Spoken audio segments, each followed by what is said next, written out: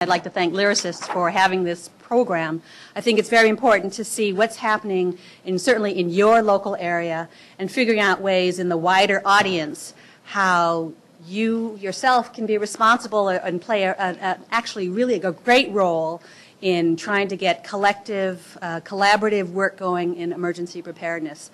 I live, breathe, and someday I'll die in disasters, but it's something that I feel very passionate about, and it was really my getting to this point started.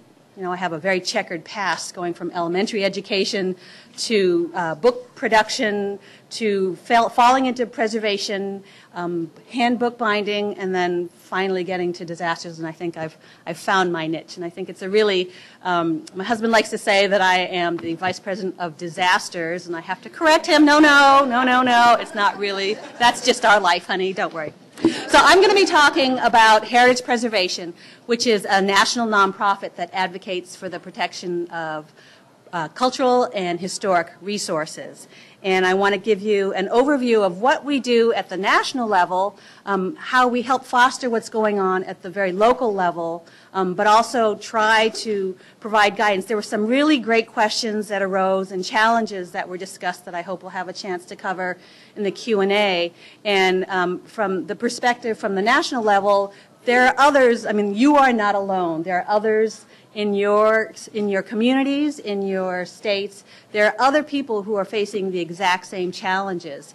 And one of the great things from the national level is the ability to say, well, you know, this is how this community solved that problem, or this is how that state is doing it. So one of the things that I really relish about this job is learning about, having the light bulb go off and learning about great activities that are being undertaken at the local and state level. And there's a great term that I actually ripped off from the emergency manager from Chatham County in Georgia. And he calls it R&D, rip off and duplicate. Because as we all know, there's no funding in any of this. I mean, we are all in it for the passion, and if we're really lucky, we can get some bit of funding. And so why reinvent the wheel when everyone is really moving towards the same goal? So being able to R&D what's happening is part of what we do, provide R&D to everyone else at the national level through heritage preservation. So I'm going to give you a little bit of background on what we do and how we responded during Sandy to let you know that we will be there, we will have your back when something happens. So heritage preservation provides a wealth of resources to help you prepare for and respond to disasters, and I'm sure many of you are familiar with many of these activities. Every year, we encourage cultural heritage institutions to do one simple activity to celebrate May Day, which is the national campaign to promote emergency preparedness. How many of you do that at your institutions here? It's very, very easy. You just have to do one simple thing, whether it's getting fire extinguisher training, call an emergency, a first responder in to give you some training, whether it's reviewing a disaster plan, whether it's starting a disaster plan if you don't have one. It's very simple. It's a low-cost, no-cost activity, and it really does help advance you that way forward. When emergencies happen, we now have the Emergency Response and Salvage app, which was based on the Emergency Response and Salvage wheel. And this is available free of charge for Apple, Android, and BlackBerry devices. And Heritage Preservation's Alliance for Response initiative is now in its 10th year and continues to demonstrate the power of partnerships. And I think Christine did a great job demonstrating how that partnership works. So since 2003, Alliance for Response has been building bridges at the local level between the cultural heritage and emergency management communities. The goal is to bring cultural and emergency professionals together before disasters happen and to establish a cultural heritage emergency network at the local level. And so that's, I really encourage you to participate and become a member of HERA, or if you're closer to Savannah, to be involved in the Savannah region, or for those of you who are in the online community, to find, unfortunately they're not everywhere, but to find an emergency network that is close to you that you can start learning from and certainly participating in. This program has been generously supported by the National Endowment for the Humanities as well as by the Fidelity Foundation, and it's reached more than 800 museums, libraries, archives, and historic institutions in 20 cities and 2 states. And the 2 states were large states which had far fewer cultural institutions, so that would be Vermont and Utah. Just this past year, we had 3 launch forums in Minneapolis, St. Paul, which was in February. I grew up in Hawaii, and having temperatures below 0 is just not right. And so the people in Minnesota were walking around with their coats open, and I was freezing my butt off. Okay, so that was, but it was a great meeting, and everyone, the cultural community got introduced to the emergency management community, and they're moving forward with a lot of activities to help the cultural institutions prepare for disasters. The next one was in Northwest Pennsylvania in June. It was raining so hard that our emergency manager had to leave right afterwards because there was a flooding alert that he had to attend to. But he was able to do his, at least he stayed through his session before he had to leave. And in Miami, finally, sunny Miami in June, how good could that be? Well, thanks to an unnamed airline, 2 of my flights were canceled, so I didn't get there. I was thinking, oh, a little beach time, a little pool time. No, I got there in time for dinner. But in Miami, they had the former director of the National Hurricane Center, Max Mayfield, attend and talk about his experiences both as a person who has gone through disasters, certainly many hurricanes, as well as his perspective on what it's like trying to coordinate that at the national level. Pretty impressive.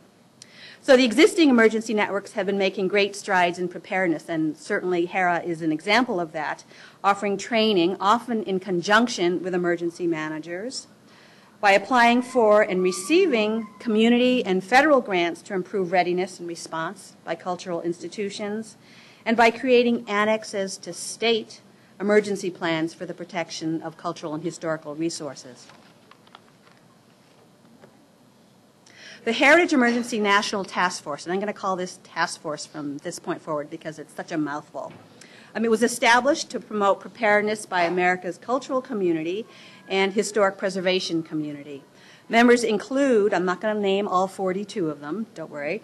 Our most recent member joining, which is one that we should have had as a member many years ago, the Chief Officers of State Library Agencies, COSLA, National Endowment for the Humanities, the National Archives, American Alliance of Museums, National Park Service, National Association of Tribal Historic Preservation Officers, Small Business Administration, and the National Emergency Management Association. FEMA co-sponsors Heritage Preservation, with Heritage Preservation, the task force, which really underscores FEMA's commitment to helping reduce the impact of disasters, not just on the business community, not just on individuals, but on those of us who are in the nonprofit world, because we all know, we certainly know, that the nonprofit world, the museums, the libraries, the archives are part and parcel of every community. And if that segment of the community can't rebound following a recovery, following a disaster, then that city, that community will never, ever be the same.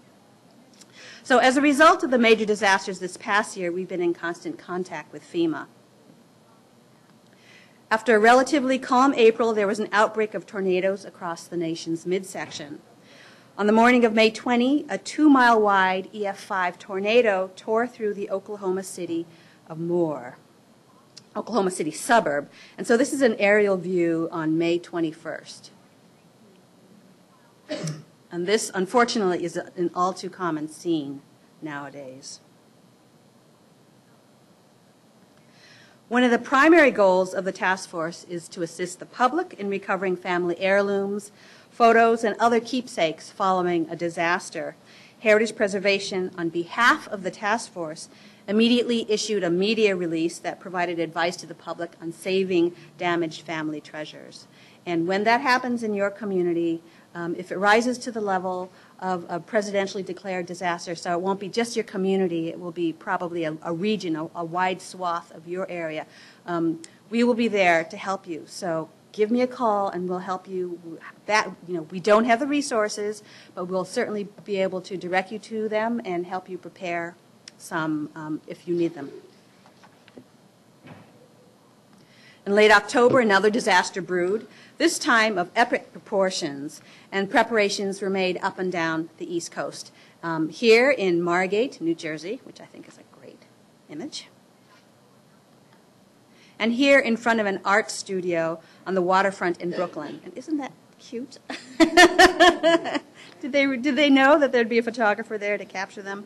So this is a picture of John Cronin and his 4-year-old son Miles sealing the entrance to his wife's art studio on the waterfront in the Brooklyn borough of New York. And you know what happened there. I'll show you. Hurricane Sandy was the deadliest hurricane to hit the northeast U.S. in 40 years. And the second costliest in the nation's history, certainly after Katrina. By the time it made landfall in New Jersey, its gale force winds spanned a diameter of about 1,000 miles.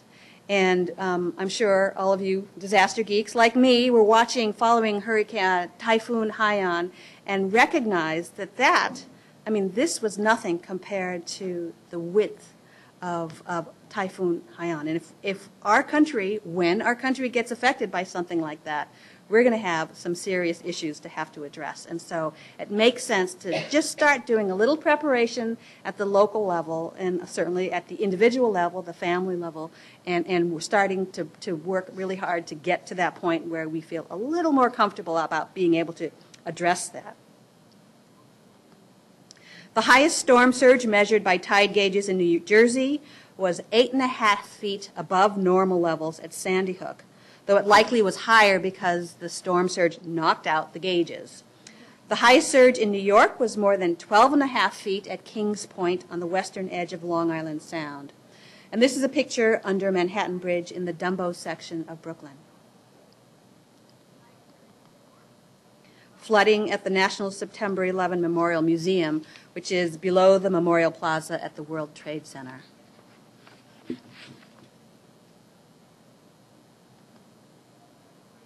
One of the things that Heritage Preservation, this was another one of these aha moments. Many of the organizations that were affected, actually the people that were affected were not organizations, but were galleries, art galleries, and artists. And this is one of those, we need to widen that circle. We need to include them in all this planning, and there is a huge effort already underway led by the arts community to address the issues that are very specific to artists and performing arts organizations. And I'll talk a little bit more about some of the activities that happened as a result of Hurricane Sandy. So this is a picture outside a gallery in Chelsea. This is the main room of the Peninsula branch of Queens Library.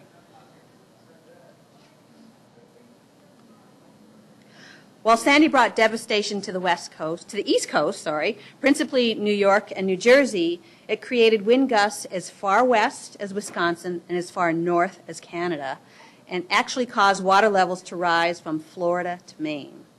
This is a picture of a pedestrian bridge at Rough Point, Rhode Island, and it's part of a cliff walk along the coast in Newport, Rhode Island, which was decimated and is closed indefinitely until major repairs can be completed. So we don't really think of a pedestrian walk as a cultural resource, but the loss of the cliff walk has a tremendous impact on the heritage tourism for the city because it's a major attraction for visitors.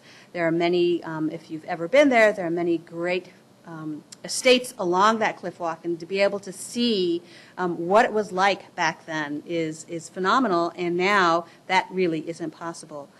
The damage indirectly affects cultural resources because it crosses so many historic properties, as I've said, and these can't be accessed along that walk anymore. And those would include the Newport Preservation Society and the Newport Restoration Foundation.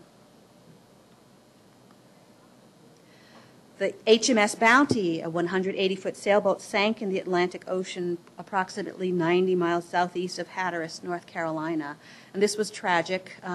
They rescued 14 of the 16 crew. They finally found the 15th person, but she was unresponsive, and they believe the captain chose to go down with the ship. So that's really tragic. Here, too, is a scene all too common in the Northeast, going through, rescuing, salvaging what you can. And here's another interesting cultural resource. This is a heavily damaged carousel that sits inside Keansburg Amusement Park in Keansburg, New Jersey. The Bergen County Historical Society in New Jersey prepared. The night before the storm, the past president of the Historical Society, Kevin Wright, and his wife drove to the Society's warehouse where they had many of their materials stored. So they removed drawers and placed them on top of cabinets and lifted as much as they could onto tables, and that still wasn't enough. Hurricane Sandy sent 40 inches of water into their warehouse, soaking a collection of clothing, 19th century toys, a set of George Washington's writings, and countless other artifacts accumulated over the Society's 110-year history. It was 2 weeks before they could get assistance to recover their collections, and so obviously mold was a huge factor when they were finally able to address and respond to their collections. They were able to salvage many of their items, and many of them would be what we would consider ordinary: a doll, a chest, a set of chairs. But that's what makes them precious, Kevin Wright said, and I quote, "Artifacts, as well as documents, are what make a human connection to the past. They are the tangible reminder that people of the past had the same human qualities, foibles, talents as we do today." So you really can't ever get back to where you were before. Heritage Preservation, on behalf of the task force, prepared in advance of the storm as well. I'm going to switch into emergency management acronyms. I'll try to remember to say them all out. But I know emergency managers are so great because, you know, they're used to acting. We in the cultural community, I know when we had our Alliance for Response meeting in Boston, the cultural heritage community at one point, the speakers, the cultural stewards, were running the program way late. They were speaking on and droning on because we love to talk about our collections and what we do. The emergency managers were in, they delivered, and they left. They were on time or early. They were great. So part of the fun of this position is learning about the emergency management community.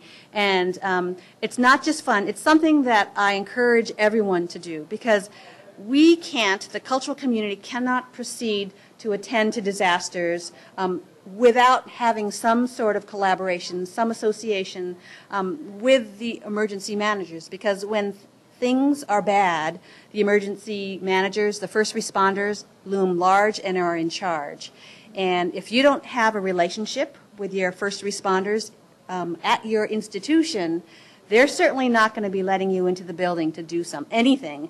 And so one of the common sayings is you shouldn't exchange business cards outside a disaster at your institution. You really need to have that relationship established long before anything bad happens.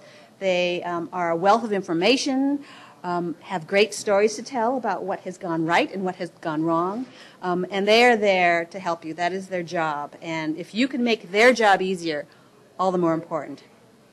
So we do that at the federal level by being a support agency of Emergency Support Function Number 11, or ESF 11, to the National Response Framework, NRF, which is one of 5 national planning frameworks. So there are huge, all-encompassing frameworks that correspond to 5 preparedness mission areas: prevention, protection, mitigation, response, and recovery. And for those of us who've been in the business for a while, there were only 4 for a while, and my graphics all had to change. Mitigation is now something that is being recognized as really, if you can prevent things from happening and reduce the chance of something happening, you'll be saving so many more dollars than trying to recover after the fact.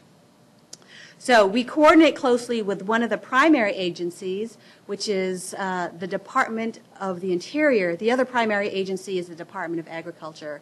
And ESF 11 has always been considered kind of a dumping ground for where do you stick cultural resources? What is that? And so I like to think of it with the Agriculture and the Department of the Interior, mad cow disease, libraries. I mean, it's just really good. No offense to any libraries or librarians. The task force has a formal role in the recovery process as well. So the task force is a supporting organization of the National Disaster Recovery Framework. There are 6 recovery support functions, and the one that we fall under is Natural and Cultural Resources. So in FEMA speak, it's the NDRF, NCR, RSF. And I just love to be able to string that together in an email to FEMA people. So the fact that one of them focuses on cultural heritage really is demonstrating that the federal government has been factoring cultural resources into its planning, which is a huge advancement. Hurricane Katrina changed everything. So we are moving forward slowly, but it's very important to recognize that we need to be working with FEMA, we need to be working with state emergency management agencies to forward our goals to protect the collections that we hold dear.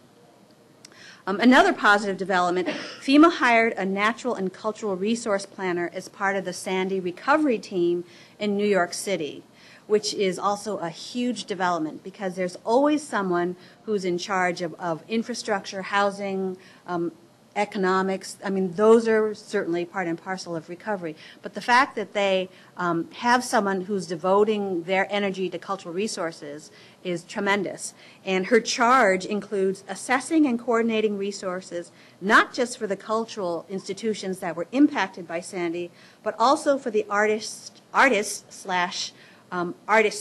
creative community. So these would include visual artists, performing artists, musicians, dancers, theater groups, dance groups, and related arts organizations. And it's great because they are part and parcel, and an organization, a community is not going to be complete. It's not going to be whole again unless they are complete. And they provide so much energy as part of the recovery process that it's important that FEMA recognize them.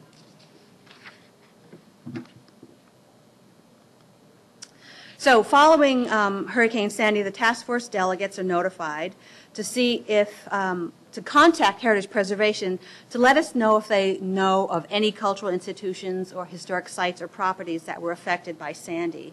And Heritage Preservation also convened a conference call for task force members, state cultural agencies, and state and federal emergency management agencies to discuss response and recovery efforts. The goals of the conference calls included to facilitate a coordinated response on behalf of the cultural community and to ensure that the needs of cultural institutions are identified and the resources are located to address those needs. Again, Heritage Preservation doesn't have the resources to actually supply to institutions, but we can certainly serve as a communications hub, as a network nexus to enable people to connect through people we know, organizations that do similar work, so forth. We assisted affected institutions by directing them to train volunteers, and so that would be members, that would include members of the American Institute for Conservation Collections Emergency Response Team, AIC CERT. And advice was also provided by staff at federal agencies, such as the Library of Congress, who can provide advice on stabilization, salvage and recovery of damaged collections, holdings, and historic properties. And we compiled an extensive list of resources and put them online, and the links are shown in the right-hand column. We worked with FEMA and the Small Business Administration to ensure that key sections of the online version of this publication were up to date, and we made sure that it was widely disseminated. Most, I would say, nearly all cultural institutions have not a clue what to do following a major disaster. And there is disaster aid out there, but if you don't know the steps on how to get through it, there are certainly deadlines that you have to observe, and the federal government will not stretch deadlines, certain deadlines. They might extend them, but certainly you need to pay attention to those deadlines and know what it is that is required of you. So this publication is available on Heritage Preservation's website. It's a free publication. It's available online. And you need to know what it is that you need to do following disaster, what kinds of documents to have prepared, what kind of documents to be able to take with you in an emergency go kit. So you have this information as you start compiling, going through the paperwork and the process of recovery if you're intending to apply for disaster aid from the federal government. We worked with a joint field office in New Jersey to compile a master database of all the affected institutions and historic properties. This certainly wasn't as comprehensive as one would like. We drew from damage reports that were reported by the institutions themselves, reports that were compiled that were collected by state agencies about their constituents. FEMA had personnel in the field that they were able to help populate this spreadsheet, media reports, emails, anything that we could locate, we tried to put up here. To a lesser extent, we did the same in New York. We relied very heavily on the damage reports that were collected by the Alliance for Response New York City, which was certainly a tremendous asset to have in working hand in glove with the Emergency Management Agency in New York City.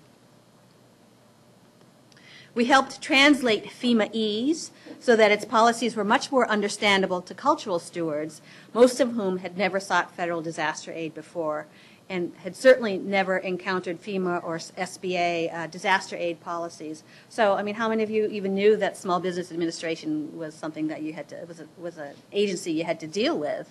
Yay. You must have gone through a disaster there, Anne. We worked with FEMA to put together a fact sheet on eligibility for disaster aid and what FEMA can and cannot do to help support private nonprofits.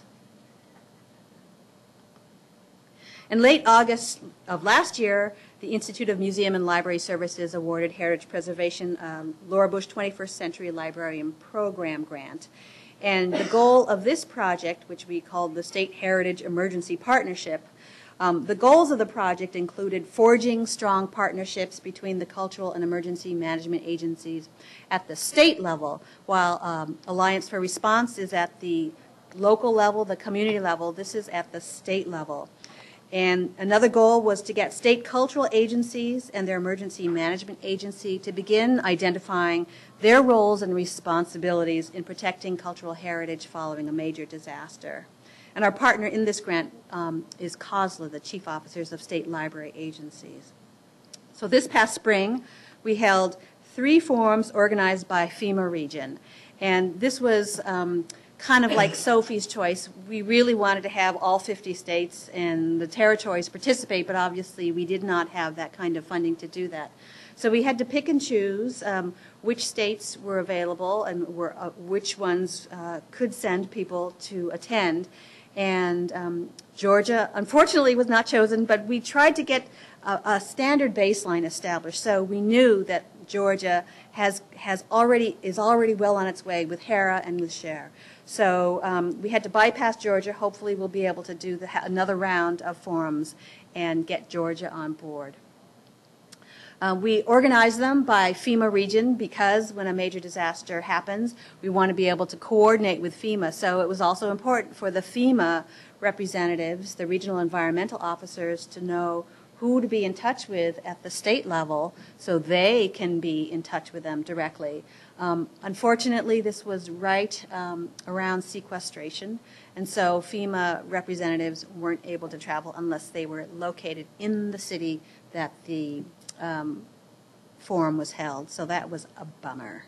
But I have to say the regional environmental officers of both FEMA and the Department of the Interior have been incredibly great. We are now conducting follow-up calls for these states to see how they're faring on the goals that they establish at these forums, and the FEMA and Department of Interior regional environmental officers are on the calls because these are the people, they understand the importance of connecting and establishing relationships with these people.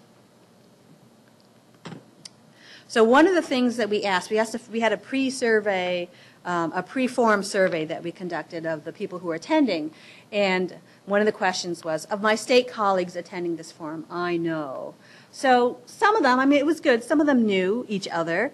Very few from the cultural community had a point of contact at their emergency management agency prior to this forum. And I have to say there were many states in which the cultural agency delegates didn't know each other, even though they might have been in the same building. So it took getting them away from their desks to a neutral place to be able to start this dialogue. And it was great. It was wonderful to say this. You know, I should have been, you'd hear this, we should have been in touch years ago. You know, you worked just 3 floors above me. It's really great to be able to establish those, to foster those kind of relationships. In the survey, 60% of the participants had responded to a major disaster in their professional capacity. Just over half had a defined role. And by the end of the form, we really wanted the other 44% to begin defining and shaping their role. If you're in the state, you should feel a responsibility to your constituents to help them out in any way you can. The forums kick-started that all-important dialogue on how state agencies can communicate, collaborate, and cooperate to protect cultural resources. And so we had a lot of brainstorming sessions, breakout sessions. We had these easel post-it pads spread out around. That was the sign of achievement. By the end of 2 days, we had the walls covered with these posters. And here's an example of how this initiative has already paid off. Back in June of this year, there was a black forest fire in Colorado. There were a number of forest fires. This is the Black Forest Fire near Colorado Springs. Back in 2010, an Alliance for Response kickoff forum had been held in Denver. And that group coalesced very quickly and became the leadership team for their Cultural Heritage Emergency Network. And they are called CAHRA, the Colorado Cultural and Historic Resources Alliance, CCAHRA. So CAHRA identified and reached out to cultural institutions and historic properties in the affected area and coordinated evacuation, response, and recovery activities for their cultural institutions. There weren't a huge number, but they were able to reach out to all of them. And because the network comprises representatives from both the cultural heritage community and the emergency management community, certainly from the Office of Emergency Management, the communication and collaboration was seamless. And so while that alliance was busy helping institutions evacuate collections, they said, you know, we really don't have anything about recovering materials damaged by fire. So we put together a press release that was then distributed widely and appeared on the Office of Emergency Management site on how people, the public, can recover their materials damaged by fire. It was also distributed to libraries and other media outlets, which was really great to see, because oftentimes if we don't know anybody in the state, we're casting about blindly, hoping someone will pick this information up, and in most cases, it isn't. So having connections to the state will ensure that we're able to get information out to the state agencies who can then pass that information along to their constituents.